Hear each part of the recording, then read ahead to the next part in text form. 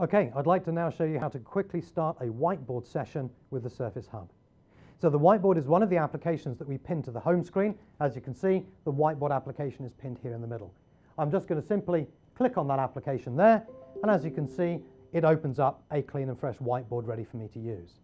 I can use the pens on these whiteboards, and again, here we can see I can write with the pens, okay, and I can draw, pretty much do everything I want to do. From the pen perspective, at the bottom of the screen, I have my pen controls. Here, I can change pen color very easily and very simply. And in fact, because the Surface Hub will support 3 pens simultaneously, I can have 2 pens running in different colors.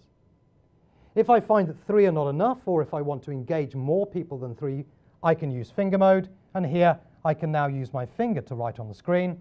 Once we're in finger mode, I have the ability to have over 100 touch points available to me on the screen. Once I'm ready, or once I've finished my content, I can then undo any changes that I don't wish to keep any longer.